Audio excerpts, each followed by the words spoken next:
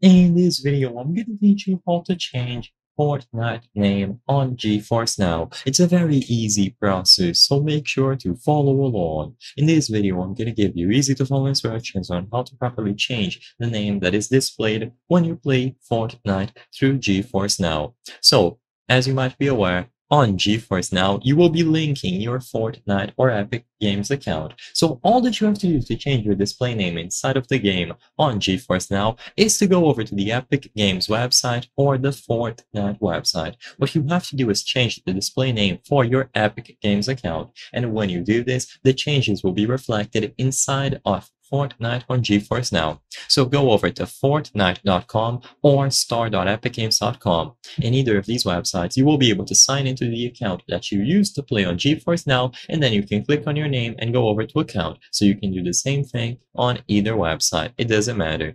Immediately upon clicking on account, you will be able to find the account settings and you will find the display name. So as you can see, if you changed your Epic Games display name, you can't change it again for 2 weeks after you confirm this change. So essentially, you have a free name change every 2 weeks. All that you have to do is click on this little edit button, and now you can type out the new display name. So type out whatever you want the new display name to be. Tick this box here to understand that you will not be able to change this for 2 weeks afterwards, and then as long as you confirm, the new display name will be updated. You can go back inside of Geforce Now, and when you access Fortnite, when you reload the game, your new display name is going to appear for everyone to see. And you can repeat this process as many times as you wish every 2 weeks. Just make sure that you save the changes, restart Geforce Now, and when you open Fortnite, as long as you are using the same Epic Games account, the new name is going to appear.